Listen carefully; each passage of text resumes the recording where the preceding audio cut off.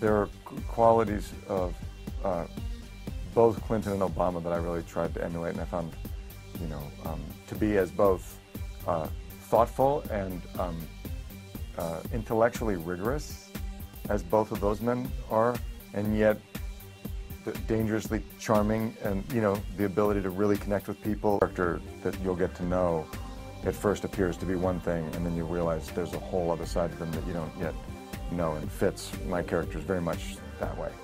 I have to go. Liv. It's done. Everybody loses. Let it go. Liv, please. What you imagine that there is left to say. Everything. Or nothing. What's more ripe for entertainment than that? Because it's, with ultimate power comes corruption and challenges and, sex and intrigue, and the stakes are just